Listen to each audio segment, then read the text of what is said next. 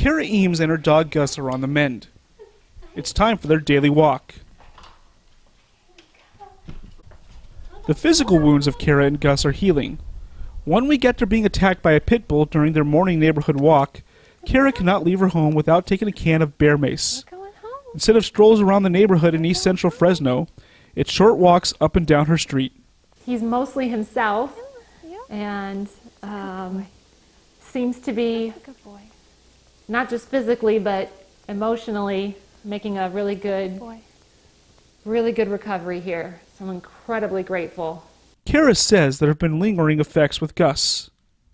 He sometimes hides in the back of the closet now, which he never did that before. It was the intervention of a sheriff's detective who just happened to be in the neighborhood on his way to work who made the rescue.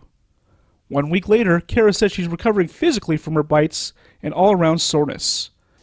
The actual experience was quite traumatic. The visual, the sound, the length of time that it went on, and so I'm doing what I can to kind of heal myself emotionally, take good care of myself. You know, we want to get back to walking in the neighborhood at some point, and we've so far just walked a little bit in the street, and even when I do that, I'm quite vigilant, and even though this was a really rare experience, I can tell I'm quite on guard after what happened.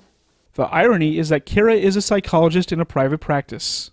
So actually a lot of my patients have met Gus, and so when they saw his picture or they saw me, they were distraught. So there's been an element of responding to my patients, current patients and former patients who have reached out and expressed concern and care. I also reached out and spoke to a psychologist who would be a therapist for me to process this too, because we are all human. The owner in last week's attack has come forward and apologized to Cara. He's shocked and doesn't understand like what happened or how this happened. He understands how his dog got loose from his yard, from his backyard, got loose while the owner was away at work.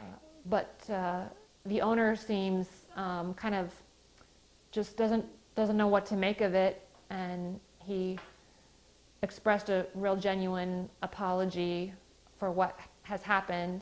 A spokesman from the Central California SPCA tells GV Wire that the dog will be returned later this week, pending modifications to the home and fines paid.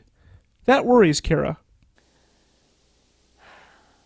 For me personally, I don't think I could feel safe in my neighborhood knowing that this dog is in the neighborhood because of the potential for it to happen again.